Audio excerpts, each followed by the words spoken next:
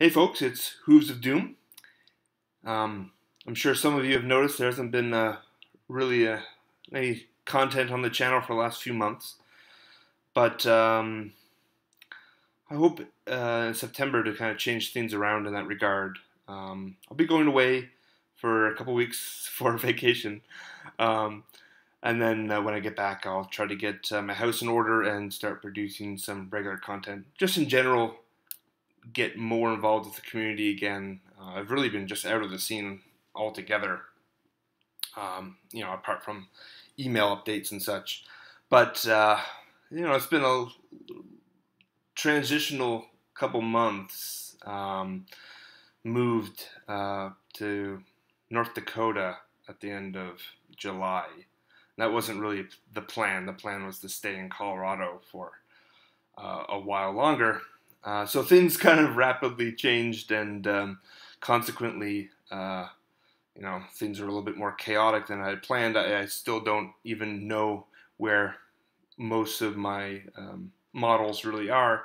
They're certainly not in any way organized. Not really a good opportunity here to play really many games, and because we're really in the middle of nowhere. But I don't even know where like my paints and things are. So when I get back, I'll try to make an effort to find those and get more involved with what's going on. And hopefully you'll see some content out at the end of September and a little bit more regular content thereafter. But of course, as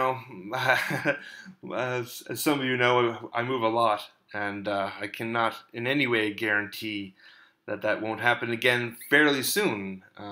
The contract here that Mrs. Hooves is working, it's about a year at most.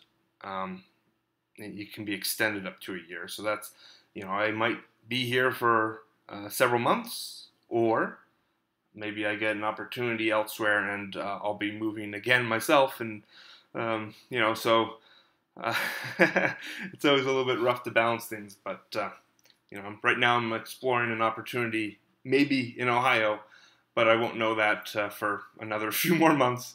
It's such a long process at these universities. In either case, hopefully I can at least find the paints and start getting more in touch with what's going on, and you'll see some content out. So thanks for sticking with the channel, and have a good one.